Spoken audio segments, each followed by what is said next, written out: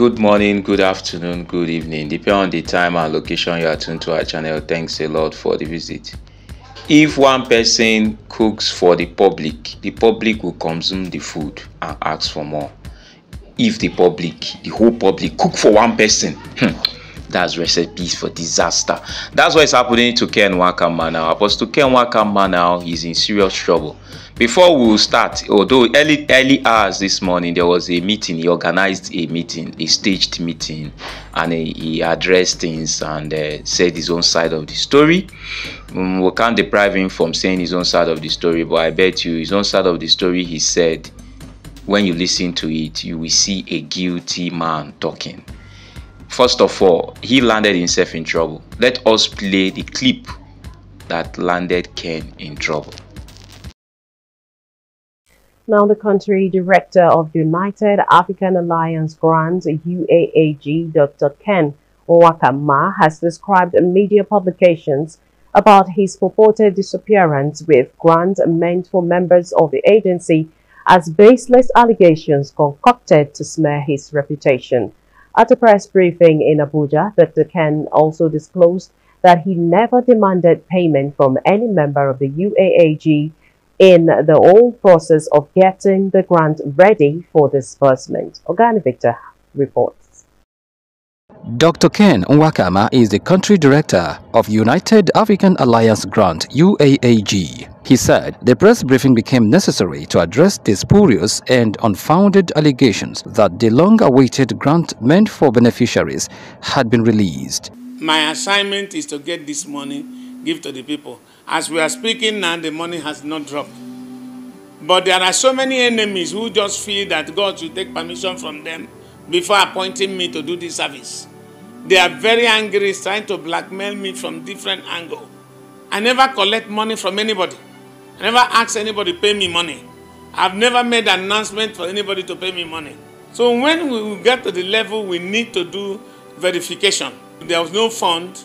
I now call for 100,000 naira loan from each NGO, not beneficiaries. Each NGO, they didn't pay money to register. So I told them to give us loan. There's a document to this effect, which we gave them. They collected and filled and signed, and they started giving us that 100,000 with intention we are going to refund it as the money drop. That is all about money I collected from anybody, and it is not Mr. Organization. It came to my NGO account. We use it and do the verification. Even after the verification, we are in debt of more than 7 million naira. Plus the staffs, over 200 staffs that work for us, we have not paid them up till now. He also called on the general public to disregard the rumors that the grant had been diverted to personal use. They've been blackmailing me everywhere, here and there. All my children are abroad. I've sent, you saw all of them. They are here. No one has gone apart from those in school. They blackmail me that money that comes from verification. I bought 4 houses in Gwarimpa. I wonder how much the money houses are sold in Gwarimpa. I can buy 4 with 400 million according to them. Some members of UAAG also had this to say. There's been a lot of rumor on that, accusing the country director of collecting money from people, which is not true. When UAG began operation, it was declared free and all of us applied, and it's for free. To the best of my knowledge, as at this very hour we are talking right now, the grant, this money has not arrived in the account of the organization right now. You see, people have become desperate because of the situation in the country today. Apostle Ken expressed the hope that soon enough the grant would be released. Ogani Victor, ITV News. So this is the genesis of the problem for Apostle Ken. He came time without number emphasizing, because after this broadcast, he still did, I think, 3 or 4 broadcasts emphasizing that he has not collected money. And according to the information we got, immediately they started writing petition against him to take him up, to go and account 4K for the loan he collected. He said he collected 100,000 naira loan to account for the loan. Ken refused to come. When he finally came, he said the loan amounted to 100 million. And according to the source, according to the bank statement, and according to the everything they did, the loan was up to 400 million. So without all that said and done, we're going front and back. He was creating foot soldiers to start diverting attention. As if that is not enough, he started antagonizing his counterpart, Abdul. First of all, he started antagonizing Ustaz Dawood. You know, from the very beginning, we were not deceived. We in this platform, we in our channel, we were not deceived. When they were attacking Ustaz, we were here. If you go through our contents, there was never a content, because we have analyzed the whole situation. We have seen the whole scenario. Apostle Ken comes out to make a speech every month, and then it's not constant, it's not consistent. Only consistent thing is his irregularity and lies. We've been saying it, hammering it. A lot of people have been antagonizing us. The Apostle Ken is very shady. Finally now, last week, Abdul came out to clarify things and to say that, okay, let them bring the proof of payment. They now attacked Abdul. Everybody here, Abdul should stop that, should stop that, should stop that. We also in this channel said that all those people trying to tell Abdul to stop that proof of payment and the statement of account and the accountability of AGPGN and UAAG, that he knows what he's doing.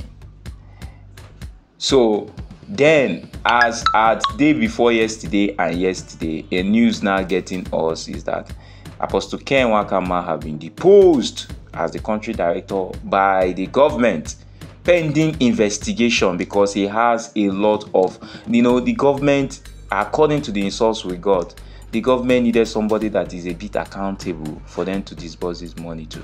And a lot of allegations have been roving around Apostle Ken. And come to think of it, to Apostle Ken, another allegation is that, first of all, the money swindling from the beneficiary. Secondly, that he just changed the northern region of Nigeria, that he wiped out more than 2,000 NGOs from the northern side of Nigeria and replaced it with that of the eastern side. And most of them his own. And the ones they have interest in. So the atrocity of Apostle Ken is too much. The money is there. The government is about to release the money for them to disburse. But if these things were not ironed out well, you and I will end up not getting this money, because the irregularities will end up using the money to certify the irregularities, and at the end, we that are supposed to be the beneficiaries, the subscribers, will not get this money. So that is the whole scenario. We'll be giving you updates as we are getting, but according to the information we are getting now, we have not really authenticated that. The information we are getting now is that Apostle Ken is facing some scrutiny, and which may end up him not becoming the country director. Is him being the country director now is on the line, and the statement he came out early hours this morning to make didn't help matters. He spoke like a guilty man. Listen to the statement. We are not children, we are adults, we have common sense. He spoke like a guilty man.